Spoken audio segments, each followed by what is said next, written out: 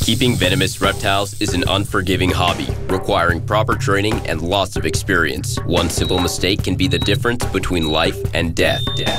Remember, the most venomous snake in the world is the one that just bit you. There are no venomous snakes with training wheels. Just because you see Viperkeeper handle snakes a certain way does not mean you should try it too. Pythons at the table. Hey, beautiful. Is that a boy or a girl? Or do you think? Female? Yeah, I've got a turquoise female that I'm looking for a mate for. This one was hatched at the San Diego Zoo, and then it was in Memphis for a while before it came here. Yeah, these guys are wacky. These are very wacky. The black mamba that you saw upstairs has a very interesting history. A guy in Kansas City had bought that snake, and it was the very first snake he'd ever owned in his life. Oh, good starter snake. Yeah.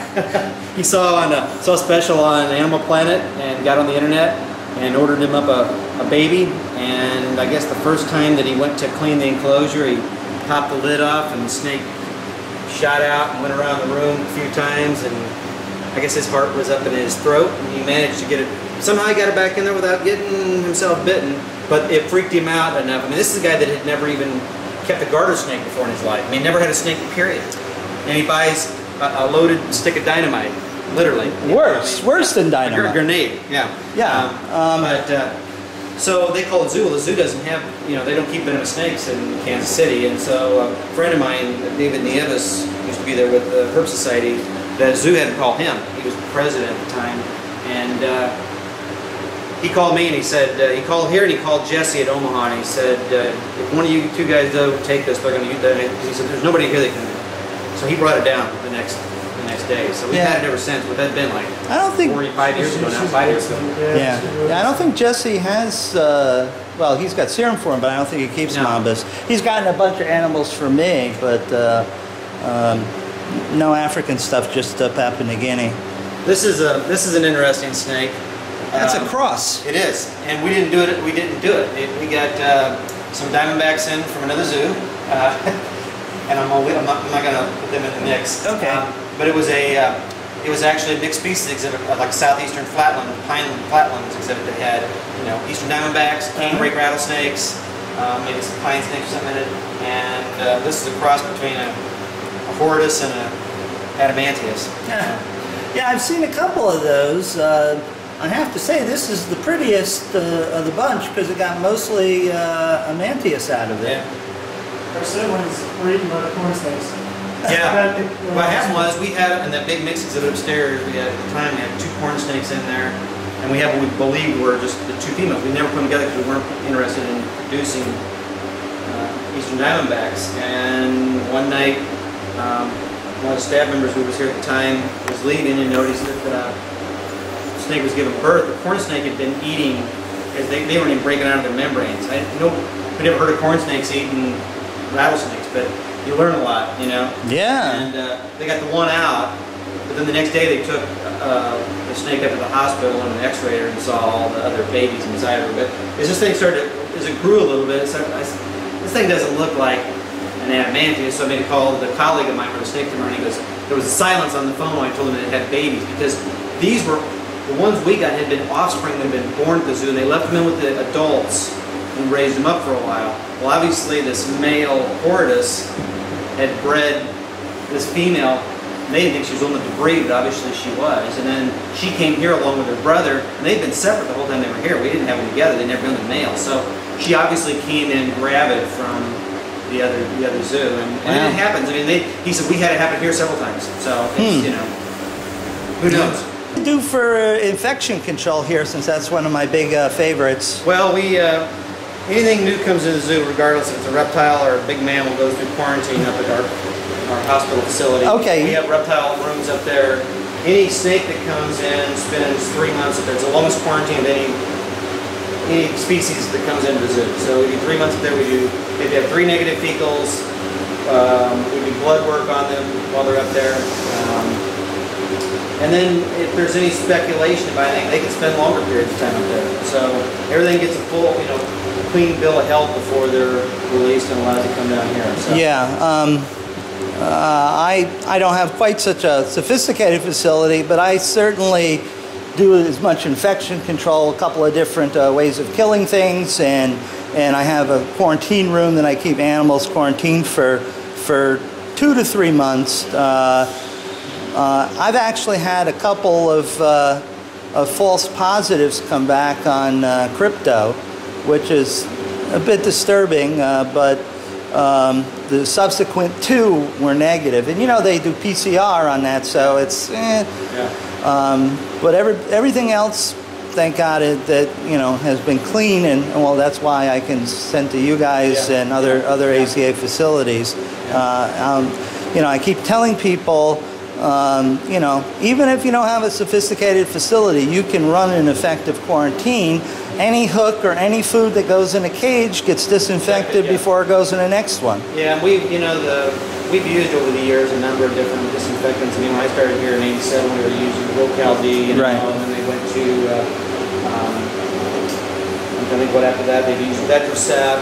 We use, what our favorite still is just dilute bleach. You know, because it kills things that a lot of these, well, we use chlorhexidine, dilute chlorhexidine as a soak in the bottom of our buckets, so that as we put snakes in there, they're not, you know, sitting right on bare, you know, plastic. They're, you know, soaked. And that was when Peter Taylor, who was the zoological manager before Mark, he had come from the Bronx, and that's one they had come up with the Bronx Zoo, was instead of having to literally wash out the barrel every time, which would just get, it'd be such a time eater, you know. They just said, well, the vet staff was like, well, let's just do this really dilute chlorhexidine solution, put it in there. If they happen to drink it, it's not going to do anything to them. And we adopted that. We presented it to our vets. We've been doing that soak in the barrels for years. And so what's the dilution? What we use is a 25. I think we use about 25 cc's to a gallon. Yeah, I believe what it is. Chlorhexidine. Yeah. And we just put it just enough where there's enough in there at the bottom of the bucket, you know. And now if the snake takes has a bowel movement while it's in there, we'll either dump everything out and rinse it out. But usually if they don't urate or, you know, pass feces in the bucket, you could use that for that day and then dump it out, rinse it, put new stuff in. But that way, there's some sort of disinfectant between every snake that's going in there. Well, yeah, because usually what I do is you know, after a snake goes in a temporary bin while the cage is being serviced, you know, I have to clean it in between every snake, and that, as you said, is a time killer. Yeah. And also, you know, compliance-wise, you get sick of doing that after a while, and you cut corners, and that's when you run into trouble. Yeah. So, okay, I'll look into getting some and adopt that. And you know, my listeners who all, you know, keep herps and stuff, again, you know, you need to keep strict quarantine on your animals, because I hate getting emails from people. My snake is, you know, coughing up blood and all sorts of other things, and then, you know, you're in for a bad ride until it burns through your collection. So there's ways of preventing that, and you know, these are the experts in the field, because they get all sorts of animals in, and you know, they have all sorts of, you know, very expensive collections, and you know, you need to heed their warning, because it will bite you eventually. Even AZA zoos get stuff run through from time to time. So, all right, well, that's fantastic info. In fact, we're sending some animals. I've been doing exchanges with the Tula Exotarium in Russia for a number of years, and we're getting ready to send a number of these babies to them in the next month or so. It's nice to be lounging by the pool, in the pool there in the afternoon, huh? You're only missing a cold beer.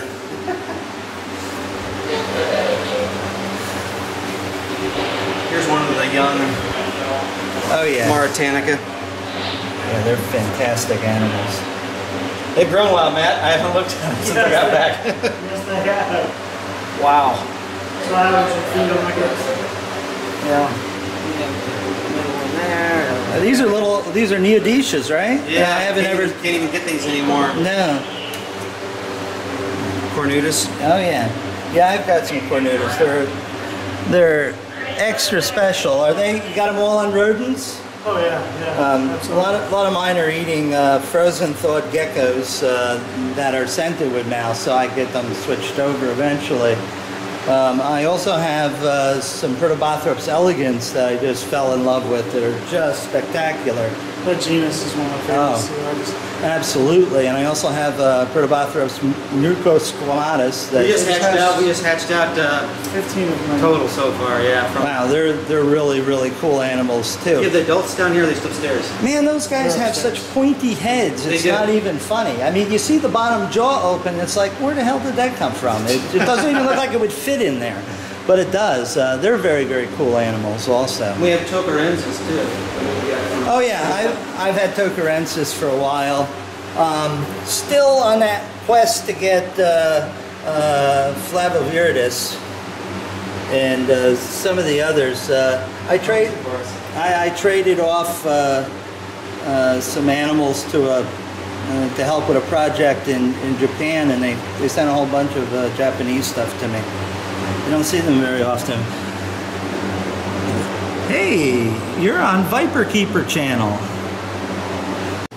That was quite the day when these guys were born, as you can imagine. And to get a perfect 20-20 sex ratio, that almost never happens. Just an amazing species, and watching their